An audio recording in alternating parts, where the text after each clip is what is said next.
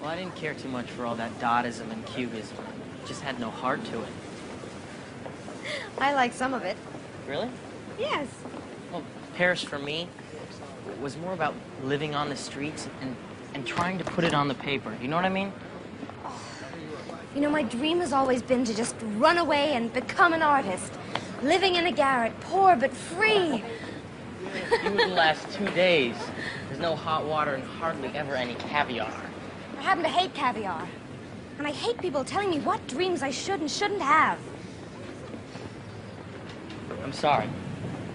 You're right. Well, all right. Everybody expects me to be this delicate little flower, which I'm not. I'm sturdy, I'm strong as a horse. I'm here to do something, not just sit around and be decorative. You see these hands, they were made for work. Care for something, miss? Would you like some tea or some bullion? No! There's something in me, Jack.